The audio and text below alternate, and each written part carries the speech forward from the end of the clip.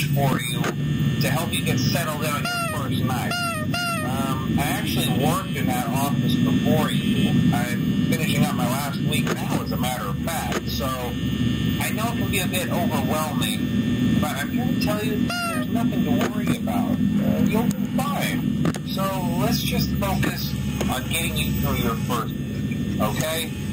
Let's see. First, there's an introductory greeting from the company that I'm supposed to read. It's kind of a legal thing, you know.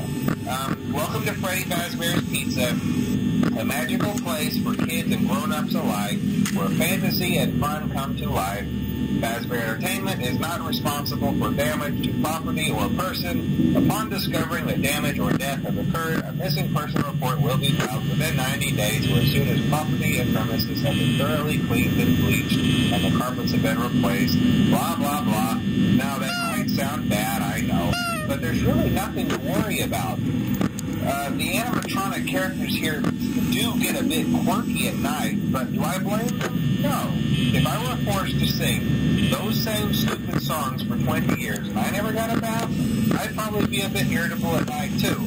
So remember, these characters hold a special place in the hearts of children and we need to show them a little respect, right? Okay. So just be aware, the characters do tend to wander a bit.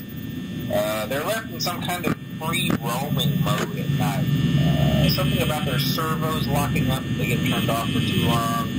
They used to be allowed to walk around during the day too, but then there was the bite of 87. Yeah.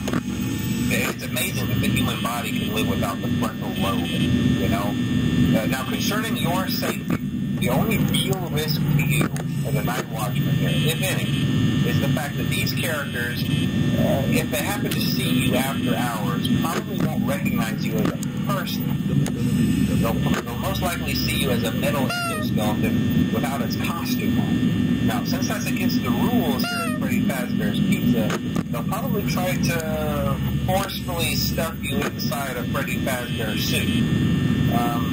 Now, that wouldn't be so bad if the suits themselves weren't filled with cross beams, wires, and animatronic devices, especially around the facial area.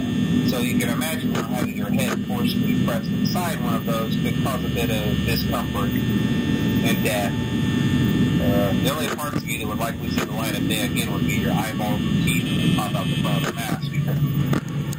Yeah, they don't tell you these things when you sign up. But hey, first basically agrees. I'll chat with you tomorrow. Check those cameras and remember to close the doors only if absolutely necessary. You've got to conserve power. Alright, good night.